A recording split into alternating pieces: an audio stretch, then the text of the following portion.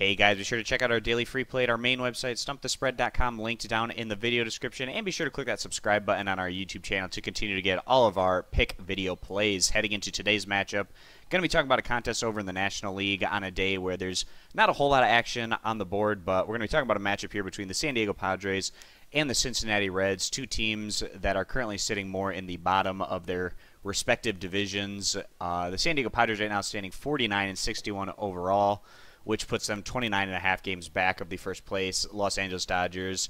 Dodgers having themselves just an insanely successful regular season. And the Padres, I wasn't expecting much of anything out of the Padres this year, but they've actually been a bit more competitive than I was expecting. This is kind of a mishmash ragtag group of young guys and, guys that are kind of just learning as they go. Certainly a rebuilding year for the Padres. Nothing else was expected out of this group, but the fact that they're only 12 games under 500 is pretty impressive, and you got to give a lot of credit to the Padres coaching staff for really getting the most out of the roster that they've been handed this year.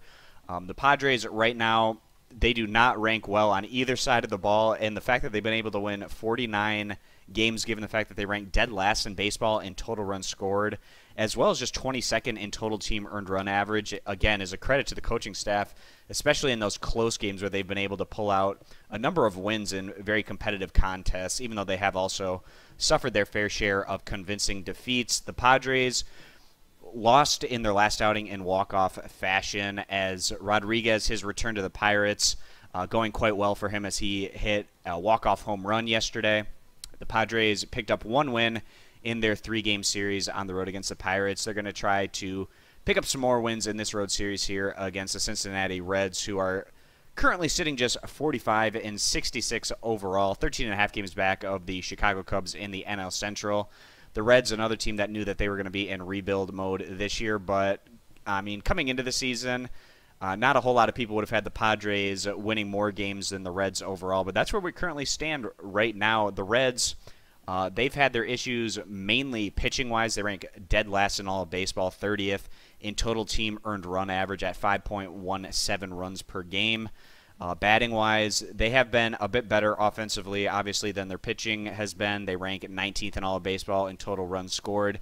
And it'll be interesting to see how this series shakes out. You have the worst offensive team in baseball going against the worst pitching team in all of baseball. It'll be interesting to see how that dynamic kind of shakes out in this one. The Cincinnati Reds today are going to be sending out 24-year-old righty Robert Stevenson. He's made 16 appearances this year, with just 3 of those being starts. Not effective. He's posted a 6.98 ERA with a 1.85 whip. Pretty ugly numbers, but at least Stevenson was respectable in his last outing, which came on the road against the Pittsburgh Pirates, where he logged 5 2/3 innings, giving up 2 hits, 1 earned run, 2 walked to 4 strikeouts. Much better stuff there from Stevenson, coming off his prior outing where he gave up 7 walks and was pulled early after 4 1/3 innings on the road against the Miami Marlins. The Padres are going to counter today with the veteran righty Julius Chacin. Chacin has actually been pretty solid this year in the rotation for the Padres, much better than anyone was expecting. The 8-year veteran has made 22 starts, posting a 3.99 ERA, 104 strikeouts with a 1.26 whip.